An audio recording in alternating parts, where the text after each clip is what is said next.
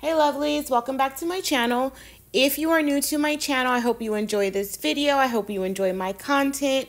Please subscribe to my channel and turn on your notifications so you don't miss any videos. If you do enjoy this video, make sure you give it a thumbs up. Leave me a comment down below. And so let's get into what today's video is. We're going to be doing a nail art haul, and I am doing a little bit of organization at the end. This quote right here is something that I can see when I'm sitting at my desk working, so I just wanted to show that really quickly. This is where I store all my new stuff, and in that cart below, which I really need to get rid of, is like where I have extras and like nail files and stuff like that, but I really want to get rid of that cart.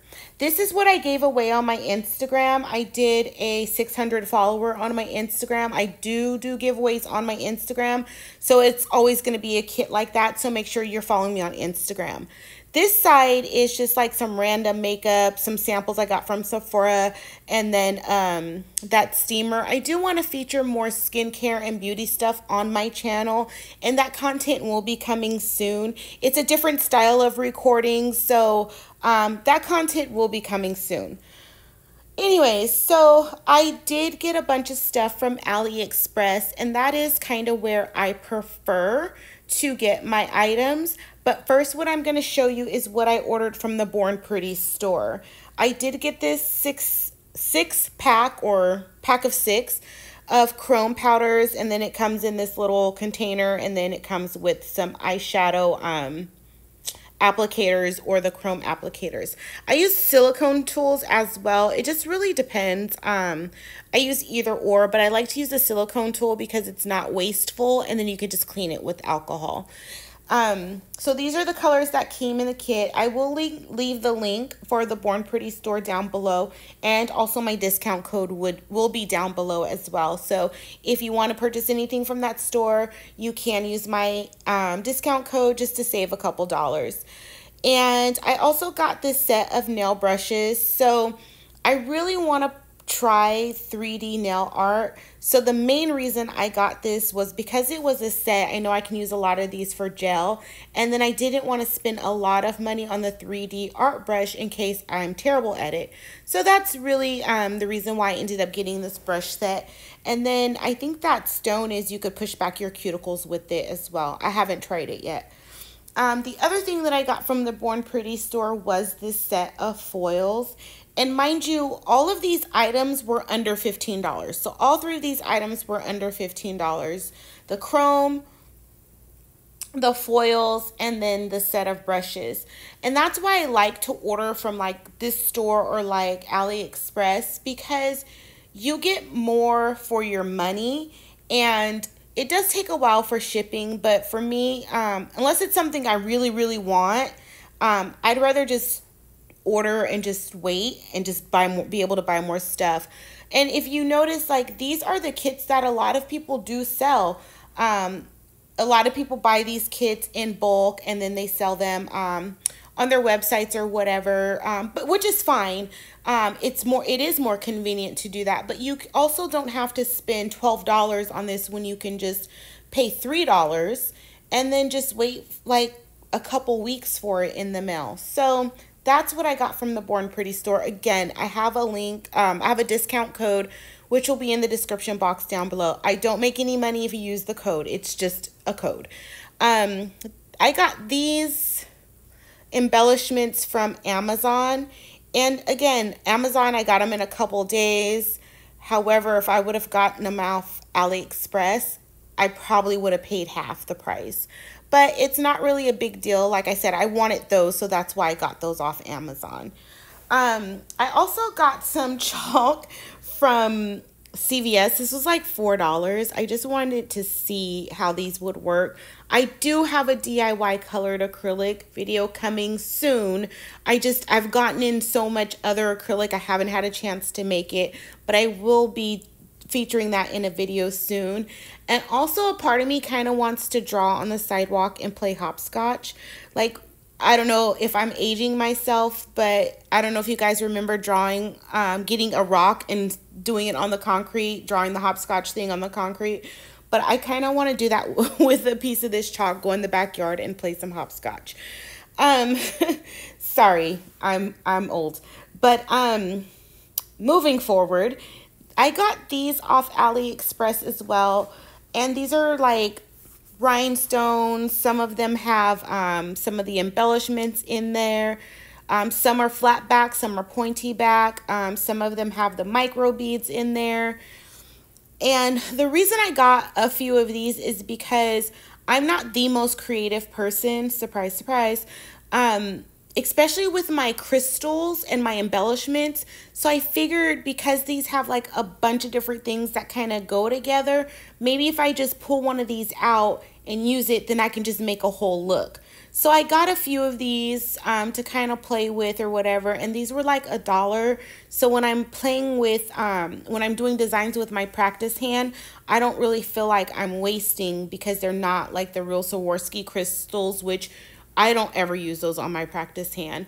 And then for me personally, I don't wear crystals a whole lot on myself. So for me, for the purpose of my channel, it's better for me to get more inexpensive products when I'm using them for design videos on my flexi hand.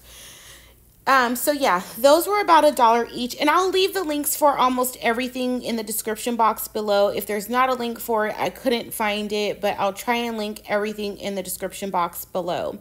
So the other thing I got was this top coat by You Are Sugar.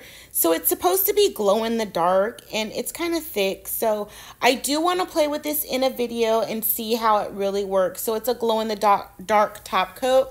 So I will probably be featuring that in an upcoming video. I got 2 manicure brushes and then 2 packs of lint-free wipes. Not very exciting. But back to the top coat. Have you guys used a glow-in-the-dark top coat before? If you have, let me know. Yeah, I don't know why I'm showing you what wipes I use versus these wipes. Like, I don't think anyone really cares.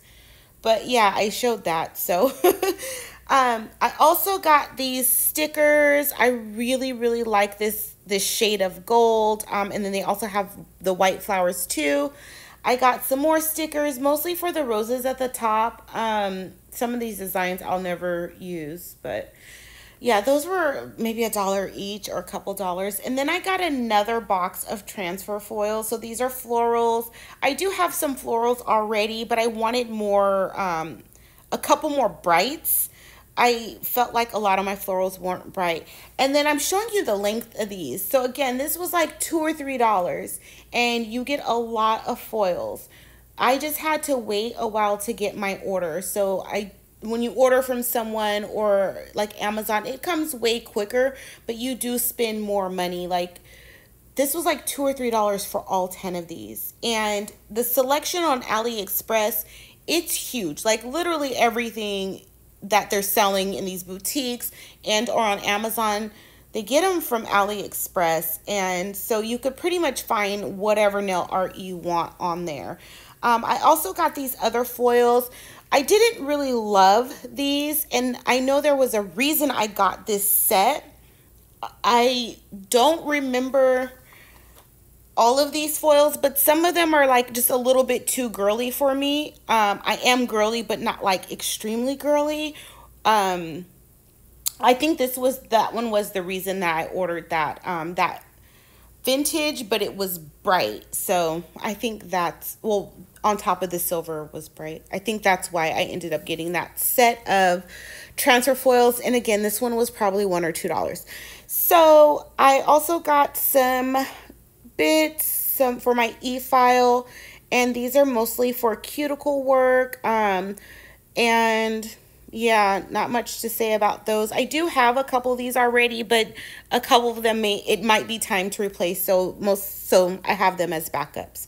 I also got these holographic letters. I got them in pink, blue, regular gold, black, and purple. I just thought these would be really cute to play with. Don't really know what I'm gonna do exactly, but just thought these were cute, and that's why I got them. Again, something that was less than $1 or maybe $1 each. I ended up getting another chrome powder, not really realizing that I had a pack of 6 that were similar colors. I also got some holographic butterflies. Um, so it comes in a pack of 12 different colors. And then I got, I think these are the flakies. Yeah, these are the flakies that I got as well. These might have been no more than $4 each. And then some more chrome powders. So what else did I get? Oh, I think I got another one of chrome powders, but sometimes they say chrome, but they're more like glitters to do like a glitter press with. So I'll figure that out like once I swatch them, which is something I will be talking about in a couple minutes, swatching and organizing your chrome powders. So for me, if I can't see something, I'm not going to use it. So if all my chrome powders are just in these containers and I can't really see how they look, like the true color, I'm not going to use them. They're just going to sit in the drawer, which is where they've been, which is why I never use chrome. So I have swatched all of my gel polishes. I swatch all my acrylics, and I swatch my colored poly gel, and I have that in a lipstick container organizer. I'll link that video for you. But it's sitting out. It's one of the few things that's actually sitting out, and I can see the colors. So I can, if I want yellows or if I want to use purples, I can see the different shades, and you know, I can just see it. For me, that's just how my brain works. I have to see it. So I'm gonna swatch my chrome powders, and I've played with a bunch of different ways to do it. I did it on a wheel. I didn't like that, so I'm like, let me just swatch it how I swatch my acrylics and my gel polishes and organize it the same way. So that's what I'm doing here. I am doing them over white and black. Keep in mind, you can put chrome on top of any color that you want. I'm just doing white and black so I have a general idea of the color. Again, you can put them on top of any color that you want. And so the way that I prep my swatch sticks is the same way that I would do a nail. I just use product. You see me scraping it off the desk there. I'm so cheap. So I just use like top coat and then like the black polish and the white polish that I don't usually reach for. So I have products that aren't my favorite brands or my go-to. So that's what I used for my swatches. So I'm not wasting the product that I really like. So I know we all have a top coat that we don't love. So that's what I would use for my swatches. So essentially what I'm going to do is kind of number coordinate everything. So I do have these adhesive little dot stickers that I got off Amazon because I was going to swatch all my nail polishes and put that color on top.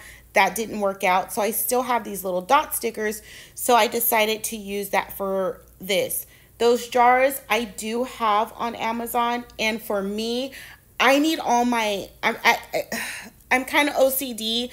I don't want everything in a different shaped pot or a different type of container. So mostly chrome powders are small. So I got these little 5-gram jars off Amazon. Those are the dots. I think it has like 1,000 or something in there. I'm never going to go through all those. But the jars, I just wanted everything in a round jar. Just so for aesthetics, when I open my drawers, whatever, it just looks more organized. It just looks... It just works for me. This is me. You don't have to be as in-depth as me. But this is just how I work, how my brain works, how I'm comfortable. So on the bottom of the jars, I'm just going to put a number starting with 1, ending with whatever I end up with. And on the swatch sticks, I'm just going to put that it's a chrome and it's number 1 and that it was swatched over black polish. And so here I put the wrong number, but that's why I like writing on these instead of printing labels. 1, it's cheaper, and 2, you can just wipe it off with alcohol and just correct whatever mistake you made. So if I'm looking through the swatches, I see, oh, this was chrome number 1. So I just find the pot with the 1 on it. I don't do my gel polishes this way, but for these chromes, I don't remember all the time where I got it from or the brand. So I just thought for the chromes, this would be a better way to organize. But for everything else, I do like to put the brand. Like if it's Model 1s or OPI or whatever, I like to put the brand for my gel polishes or my acrylics if it's not polished, whatever.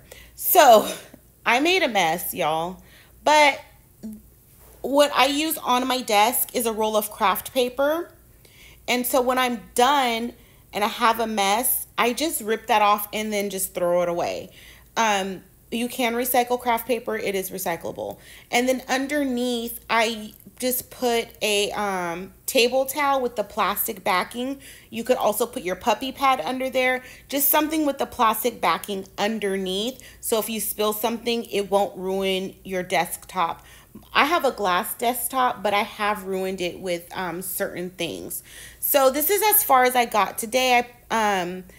I only did 15 and that took me like an hour and a half. So this project is going to be ongoing. And because I still have all of these left to do. So I'm just going to put everything off to the side and then just finish that at a later date. Anyways, guys, I appreciate you spending your time with me. Leave me a comment down below. Let me know what you think. Make sure you like this video and make sure you're also subscribed to my channel. Thanks again for watching and I'll see you guys again soon for another video.